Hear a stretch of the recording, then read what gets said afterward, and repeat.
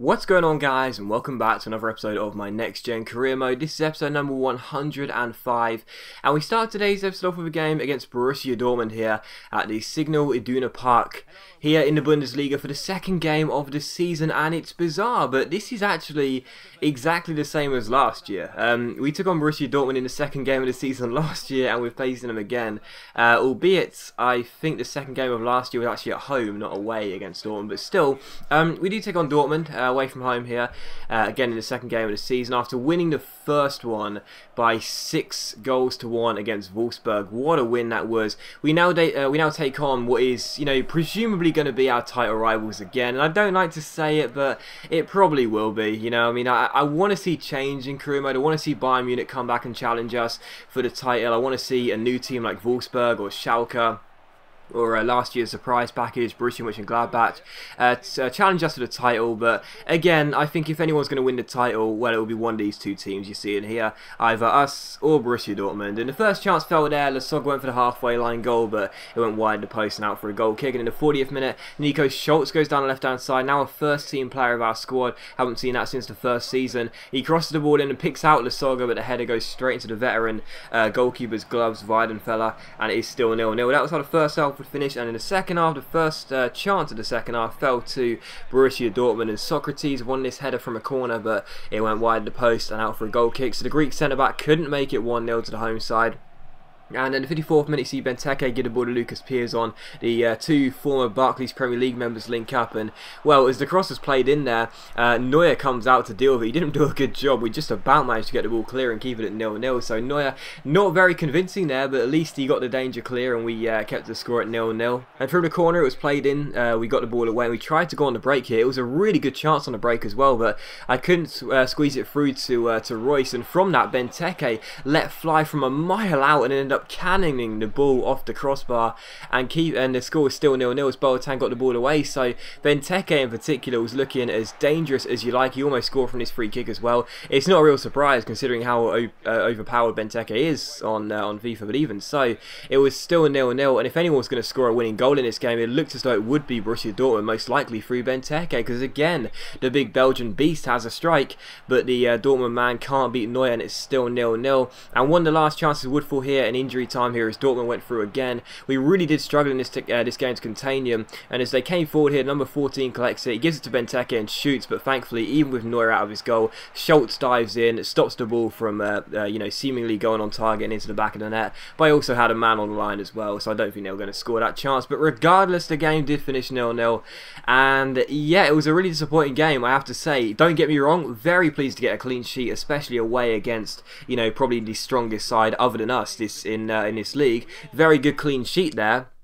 Having said that, in the last episode, I said, we scored 6 goals against Wolfsburg, again another good side, and I was hoping to score a lot of goals this year. And in the second game, we've been forced to get no goals whatsoever. And you have to say as well, we didn't play well in that game either. I think Dortmund were a lot better, and in all honesty, if it wasn't for Neuer making a couple of good saves and my defending being pretty good at some points, especially in that last clip, we probably would have gone on to lose the game. So I'll take the draw. It wasn't the result we wanted, but I'll take the draw considering the fact we were the worst team on the day. But still, we decided to go in for a new player, and that was Thomas Müller of Bayern Munich. Now, to be honest, I'm not really fussed if we get him or not. He's valued at 20.5 mil, but Bayern Munich are probably going to ask for around 30 to 35 million for him, because of course he is one of their long-term players at 27 years old now. Time goes by so quickly, and it's still hard to forget he's so young. It really is. But he's 27 years old now in the game, and we put a bid for him, but to be honest, I don't think we're going to be able to pull it off.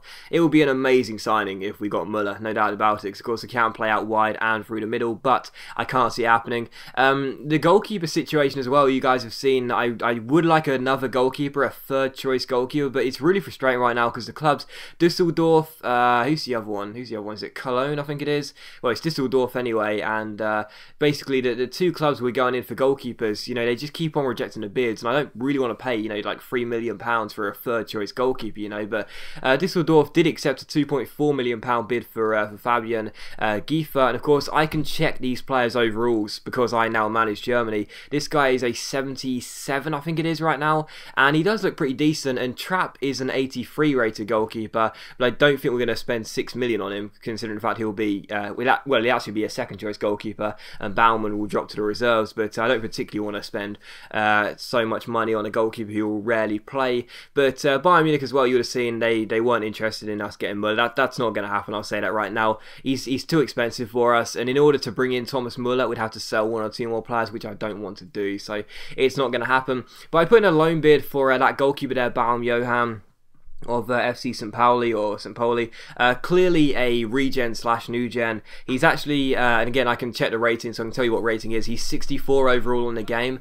and he is loan listed. Now, of course, I said this goalkeeper who we bring in will most likely be third choice because Baumann is 79 overall. That's pretty good, and Neuer is 87 overall. That's pretty amazing. One of the best goalkeepers in the world. I think actually the best goalkeeper in the world at this point. So you know, we don't particularly need a third choice goalkeeper. So I thought, you know what? Instead of spending a few £1 million on one, why don't I just bring in a player on loan, because he won't ever play anyway. It's just for peace of mind. So we'll probably look to bring in that guy on loan, because even if he is a low overall at 74, he won't play, and you know, it will just be just £4 a week. That's all it will cost us. It seems logical really to do that instead of spending a few million on a player who will never play.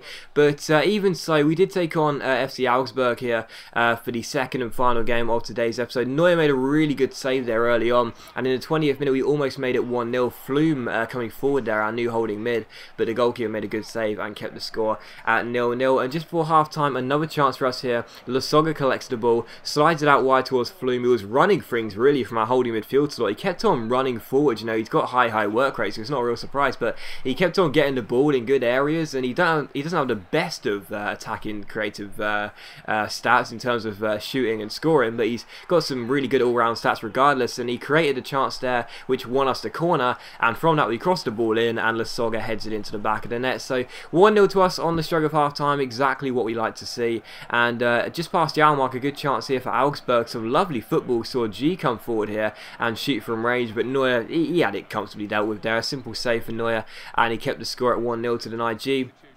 And from the corner, it's crossed in by Esvine here. Esvine crossed the ball into the centre, and the header is comfortably dealt with by our goalkeeper. And from that, we quickly kick the ball out towards Toni Kroos. The two former Bayern Munich men link up. Kroos gives it to Lasogga. A great chance here. He step overs around his man, goes through one-on-one. Is he going to finish? Of course he is. Lasogga is not going to miss that chance. He makes it 2-0 to Hertha Berlin in the 66th minute here at Olympiastadion, and we are surely going back to winning ways. So good finish by Lasogga. Lovely little quick break there. As soon as Neuer got the ball in his hands, I knew exactly what to do. We're 2-0 up, and in the 78th minute, Schultz ends up swinging it across. What a cross it was as well towards Lasogga, who wins their ball with the diving header, but he can't get his hat-trick. It goes wide and out for a goal kick. So still 2-0, but if anyone's going to score that third goal, it looked like being us. However, in the 90th minute, Augsburg came forward down the right-hand side here. We couldn't get the ball away, and eventually a great cross is played into the far post, and the header is well dealt with by Manuel Neuer. Very good save there by our goalkeeper, and from the corner, it is crossed in by Esvine into the centre eventually, and it's not really dealt with, and I've got to be honest, it's a really scrappy goal. That is poor. I said this year I wanted to keep a lot more clean sheets, playing 4 at the back. Schultz now left back, Boateng the new signing at right back. I got to be honest, that was as scrappy as you like. That was really poor defending by me. How I didn't get the ball away there, I do not know, and Augsburg scored a late goal. So I got to be honest, I was pleased to get the win, don't get me wrong. We were the far better side, but it always hurts when you concede a goal in injury time. You know, whether you've not conceded or whether you're going to win the game or not, it doesn't matter. It's always annoying to know that you lapsed in concentration right at the end. So very frustrating we didn't get the clean sheet. Very frustrating I threw it away in the 91st minute, but at least we won the game and we're back to winning ways. And after that, we did see that Johan is coming in, and I'll be honest, I'll be completely honest, one of the main reasons I decided to sign him, well, you'll see in his stats in just a minute, is because he's got a 5-star weak foot and 4-star skills. My new third choice goalkeeper who will never play, he'll only cost us £4 a week. It's just funny because he's got 4-star skills. I just love it, but still, Johan comes in, and again, it just seemed logical to do that. Instead of spending a few million on a third choice goalkeeper, just loan a goalkeeper that won't cost us any money other than a few grand on the wage budget, and it'll be a lot better for us. But the last thing you'll see is us going for 2 new strikers, and we'll wait and see if we can get any of them in the next episode. But as always, guys, a big thank you for watching the video. I really hope you have enjoyed it. If you have enjoyed today's episode of my Next Gen Career Mode, then please do leave a like, because that is much appreciated and it really does help my channel out. And I'll see you for the next episode of my Next Gen Career Mode very soon.